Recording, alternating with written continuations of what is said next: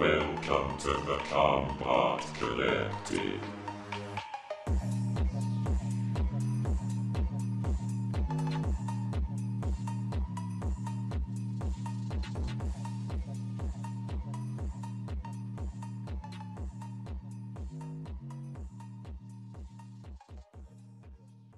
Hello everyone and welcome to this week's Power Rankings episode of the Combot Collective, covering the second week of the BattleBots regular season after episode 2 here. I am Sterling Brown here with my co-hosts as usual, our US correspondent Pory and our UK correspondent Mr. Redman. How are you guys doing today? Doing good, thank you, Quirt. Doing good. How you doing? I'm hanging in there. Very interesting episode this week. I wouldn't say it was as good as our premiere episode, but it's always hard to top the premiere episode. There were quite a lot of quick KOs and quickly decided fights this week, but that just sort of comes with the game of robot combat. What did you guys think about the episode this week? I thought that the episode was... I thought it was pretty good, but in my eyes, it was very one-sided in terms of the combat in the draws. Yeah, especially if you watch the episode between, like, you know, when they showed the fight card, you notice that, like, I think pretty much 80 to 90% of all the robots that were fighting that won were on the right side of the fight card. Oh wow, were they really? Yeah, I think if you go back to it, you can probably see it. Yeah, I think.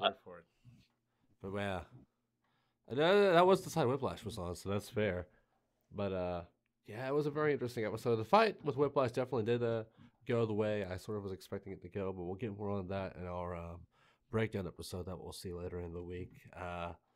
Very one-sided episode though, but do look forward to this upcoming episode. Of course, we'll be doing predictions for that probably either later today or tomorrow on our YouTube channel and in our podcast networks. But before we head into our news for this section, we will say if you're enjoying what we're doing here, please feel free to follow us on our Facebook or on our Instagram and join our Discord channel, which you can find on our social media pages.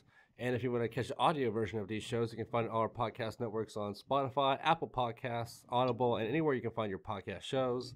Now let's get into the news here. Moving on to the news here, we do not know when the episode 1 content will be out, hopefully on podcasts fairly soon. But to catch you up on that, we had 2 pieces of news last week. The first, of course, coming out of Robot Ruckus in Orlando, that they're doing an event this year in late January, a heavyweight event featuring some robots like Gruff, Kraken, Extinguisher, Piranha, and a new heavyweight called Bushhog. And this event's going to be at the South Florida Fair. We do not know the format of this event yet, so we don't know if we're going to be covering it just yet. But we also have some news coming out of Perfect Phoenix from Virginia. They will not be participating in the 2021 BattleBots regular season or the playoffs, of course, due to school commitments for Team Captain Tyler Negan. But in the good news, they will be participating in the BattleBots bounty tournaments at the end of the season.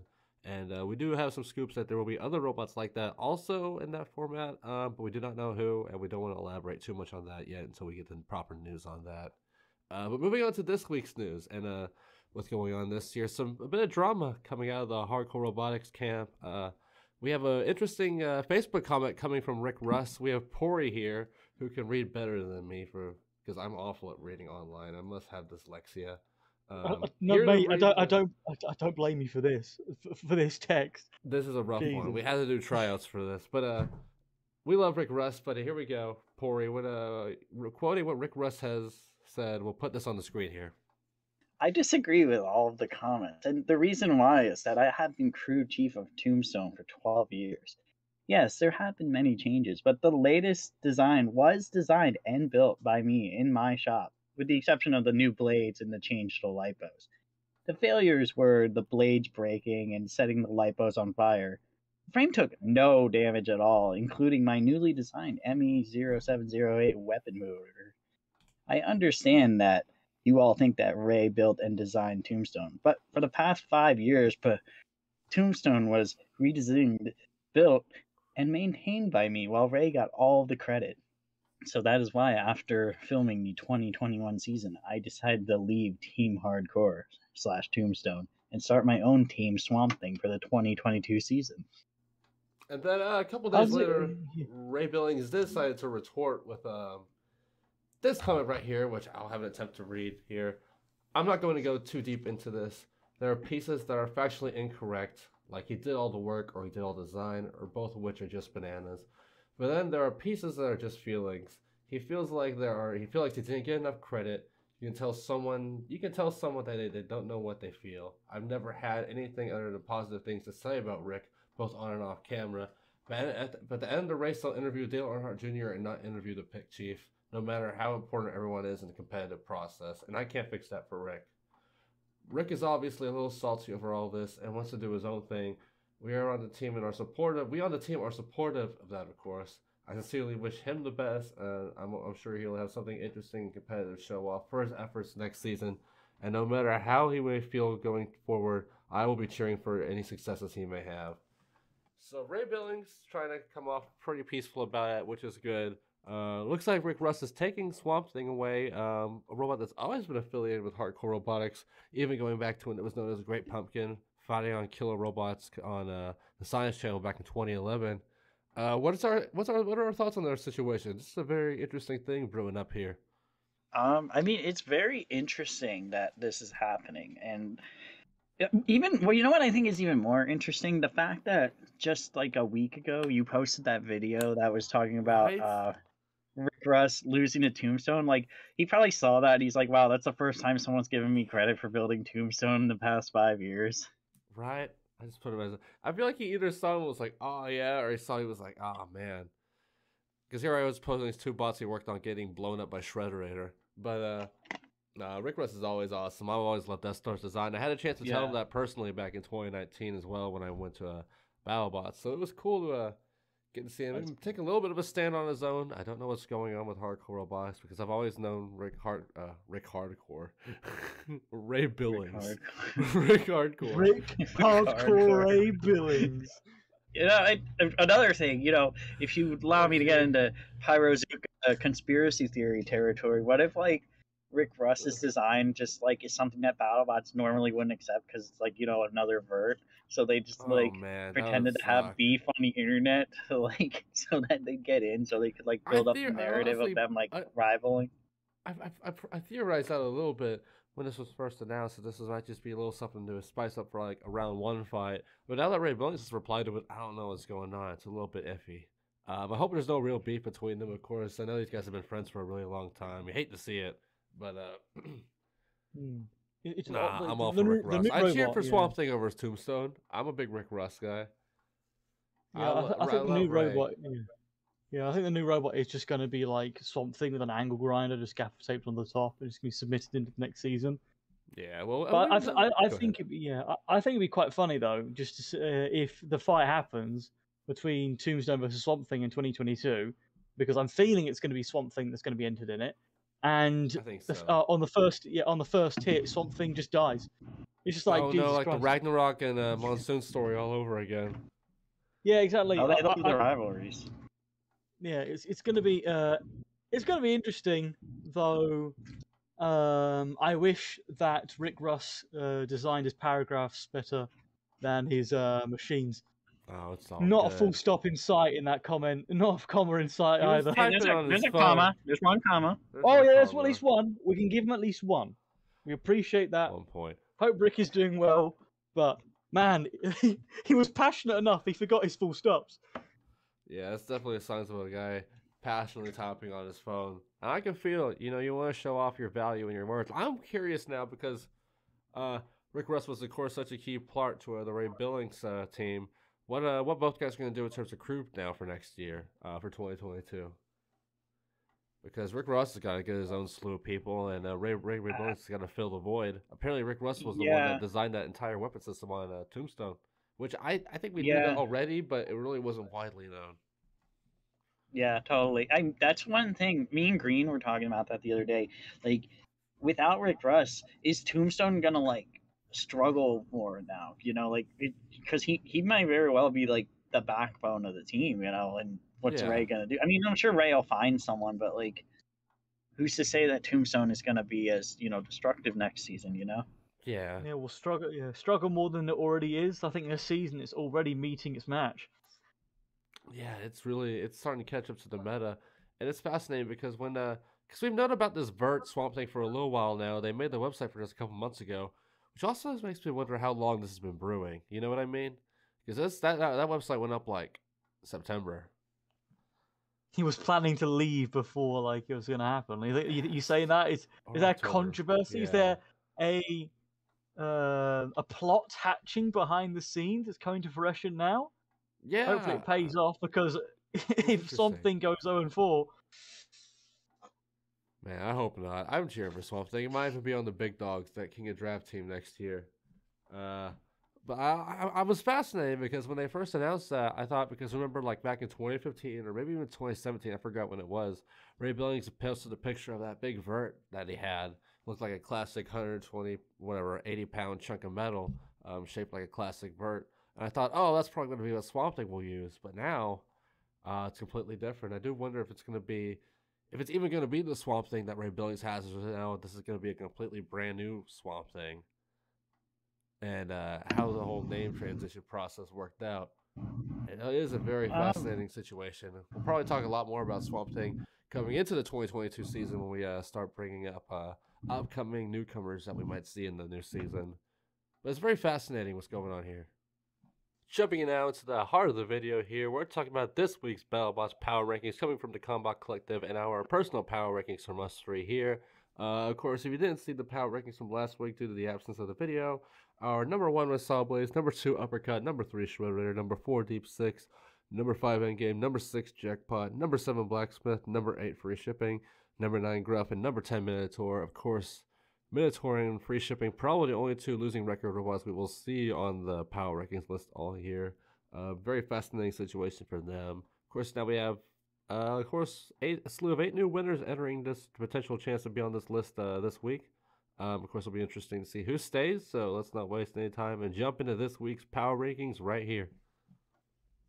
As we start off our list here, we look at number 10. Of course, coming out of Maryland here, it was a very fascinating situation, and the result I don't think any of us expected coming out of this fight here. We knew it was going to be a very interesting matchup between 2 big bots, but Mammoth, captained by Ricky Williams and his consistent team with a very consistent robot, getting its 3rd straight win in 3 seasons for his first fight.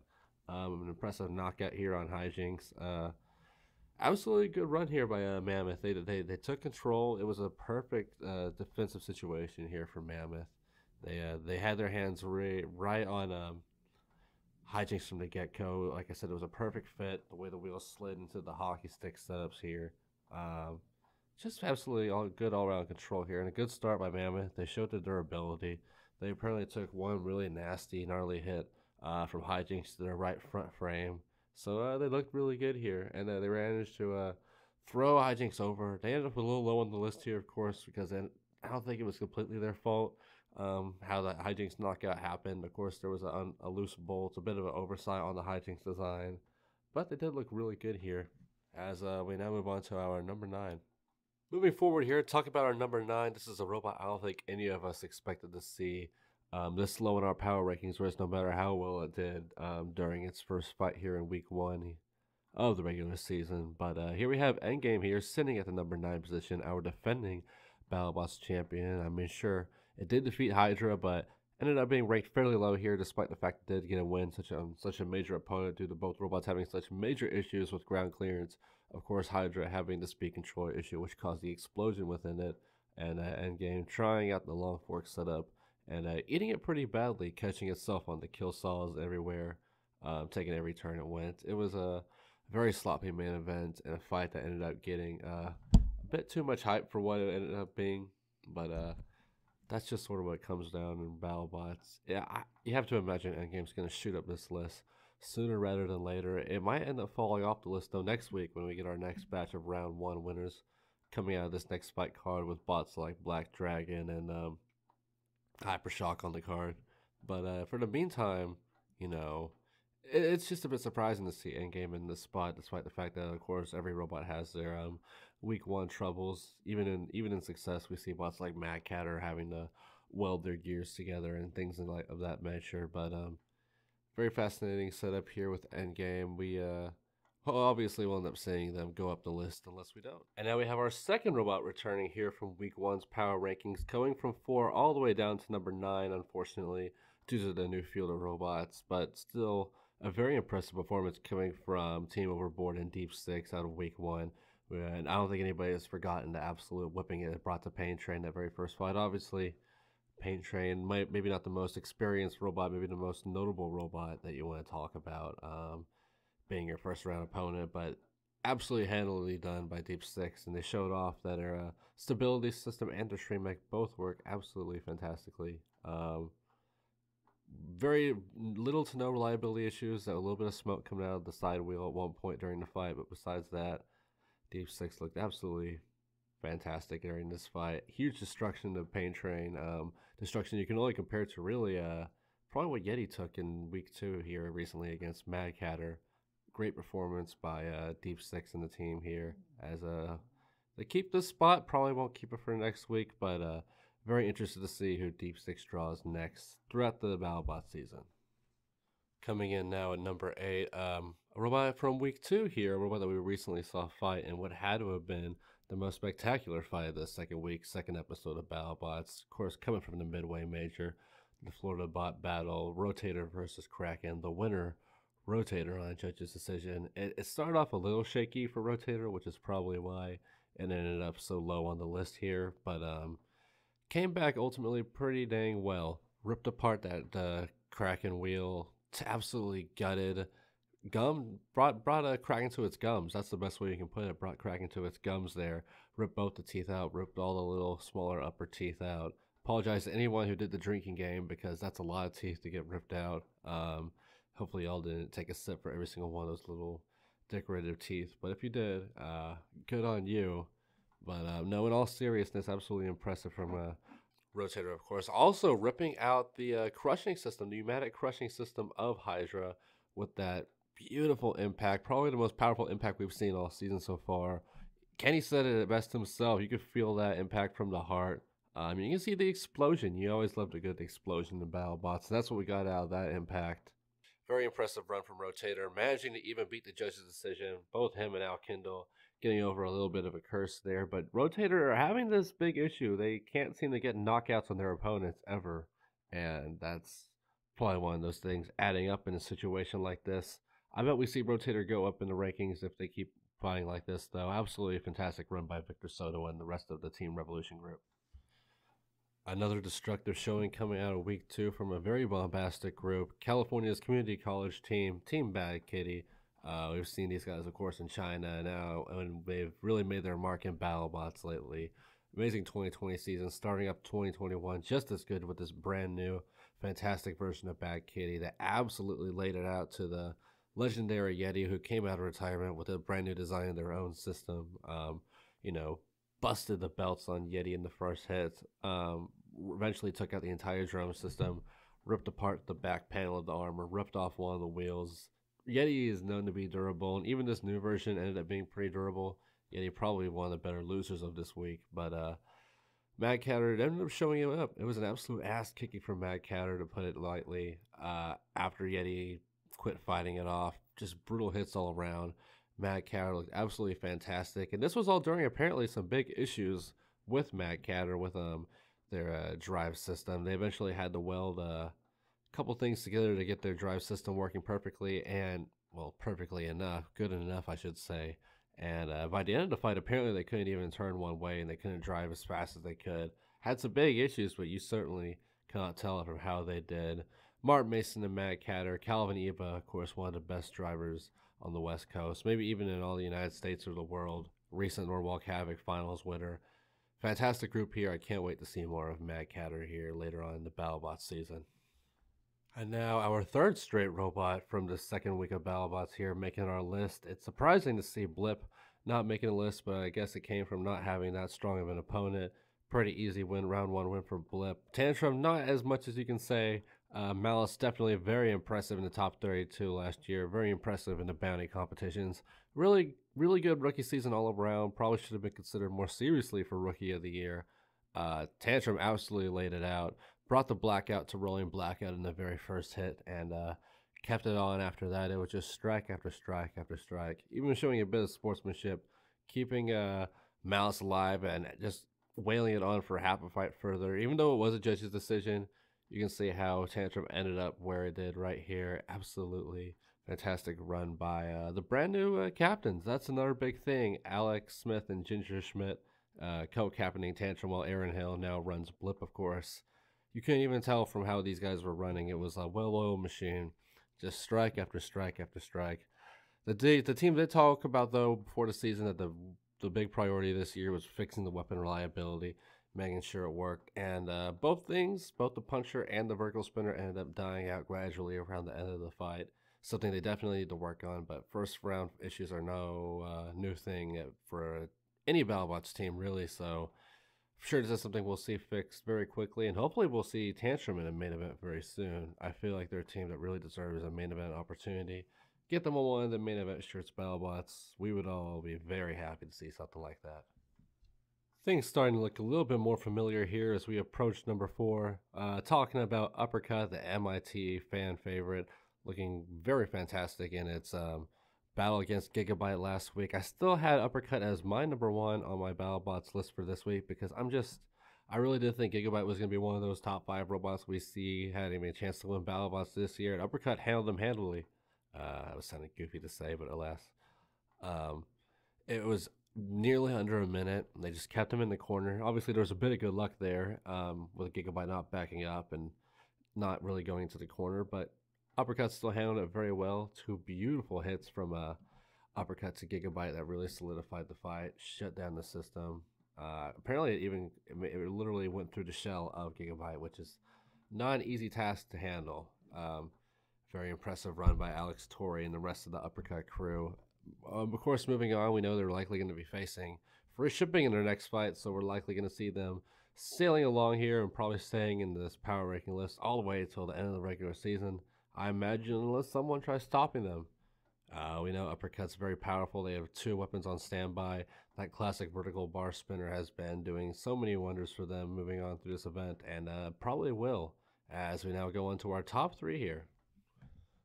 Coming in at number 3, a robot I personally had on number 2 on my power ranking list is Whiplash, who I had a feeling it was going to stomp through Bloodsport fairly easily just due to the weapon style matchup that they were facing and the elements of the upper deck, and all that ended up being a factor just like I was thinking it would. Of course, Whiplash with its brand new multi-fork plow setup, just adding onto the setup more and more each year, making it better and better. Fast Electric Robots, one of the best teams when it comes to stuff like that. Just took full control of Bloodsport for pretty much the duration of the fight. Only a few real good gashes to the sides of the plow. Other than that, just taking full control of the robot, even apparently ripping off of one of the wheels of Bloodsport through the chaos of everything. So that's very impressive, or at least a tire of Bloodsport, I should say. Matthew Vasquez calling his shot, saying, I'm going to put Bloodsport on the upper deck for sure. We're here to make use of that. We think that's the big thing that's going to get us ahead in BattleBots. And what do? They get their first upper deck KO of the BattleBots season. So, I mean, I doubt Whiplash is going to leave the top 5 anytime soon, like a lot of these robots we have up here. It's a very impressive robot. It's clearly dominant, and it's always been one of the top 3 robots likely to win the championship for the past 3 years, and likely continue to will until it inevitably does. Whiplash, such a powerful robot, as now we go to our top 2 right here. A bit of an interesting situation here, even though it hasn't fought at all during the entire 7-day span since we last saw it fight, of course, for obvious reasons. It's only been 1 episode. Captain Shredder has moved up a spot in our power rankings list, now sitting at number 2. Very impressive season, though, for it so far, of course, with the only fight we've seen of it. Yeah, it's still the biggest upset this season. Probably still the biggest moment of the BattleBots season. We know Brian Nave and Nick Nave, great friends of TCC. They've always been a formidable team. They've been around for a while, finally getting their flowers after what's been a bit of a lull since they're coming out of retirement in 2014. Only 4 career wins since they returned at the STEMTech Olympiad in 2014, where they went 0-2 with the original Shredder Raider. This is their biggest one since, obviously. And a huge knockout on Tombstone. They made it look easy. They barely took any damage at all, besides the fact they fail-safed their weapons so they didn't completely break down.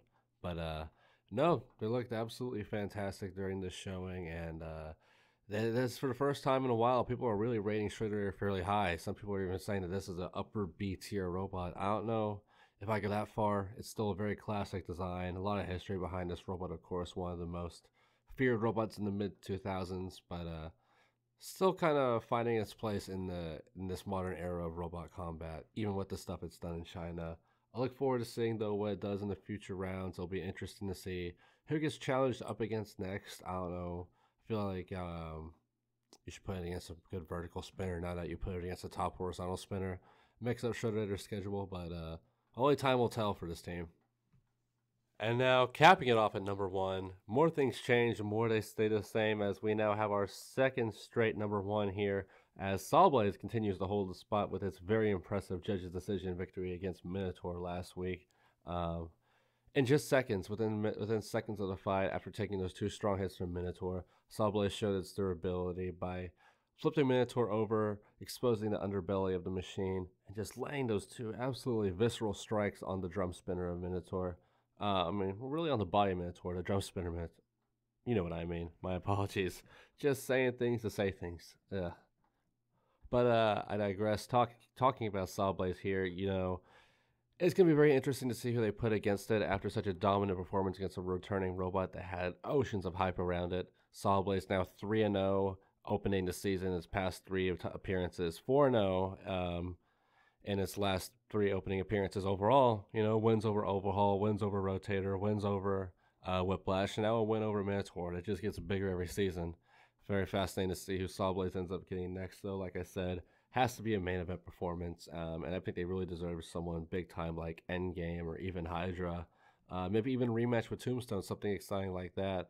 Maybe a rubber match with Witch Doctor. It'll be fascinating to see what they end up doing with Sawblaze, but Jameson Go, one of the most dominant drivers in the world right now. We know what he's doing with Norwalk Havoc, with bots like Silent X and Silent Spring, with bots like Tuscan Raider, even dominating the sportsman scene in the small bots class. Sawblaze, probably the best hammer saw in the world right now out of any weight class, especially the most recognizable. Got the toy right there, so you know that's just how it would be. He's just marketable, beautiful machine. You love the green flame. And yeah, Sawblaze number 1 for back-to-back weeks here with the Combot Collective. So capping it up here, as you can now see, there's our full top 10 here for the Combot Collective's TCC10 coming into the second week of BattleBots. Of course, a lot could change as we enter this next week. We got bots like Icewave, Black Dragon, Slammo, Hypershock, Cobalt, Fusion, Lockjaw, Copperhead. You know, at least a handful of those robots are going to be entering our list, and we'll be talking about them next week. But in the meantime, very interesting to see where Endgame has ended up. Very interesting to see how it's about even 50-50 in terms of robots coming out and robots coming into the list. Congratulations to Sawblaze for holding the number 1 spot. Congratulations to Captain Shredder for somehow moving up a position despite doing absolutely nothing. Interesting how our votes ended up working like that. But yeah, there we go. Our second TCC10. You can expect more power rankings from the full heavyweight division and BattleBots in the near future. And of course, after this video, you can expect our episode 3 predictions video and our episode 2 breakdown video coming up this week. This has been Sterling Brown here at the Combot Collective.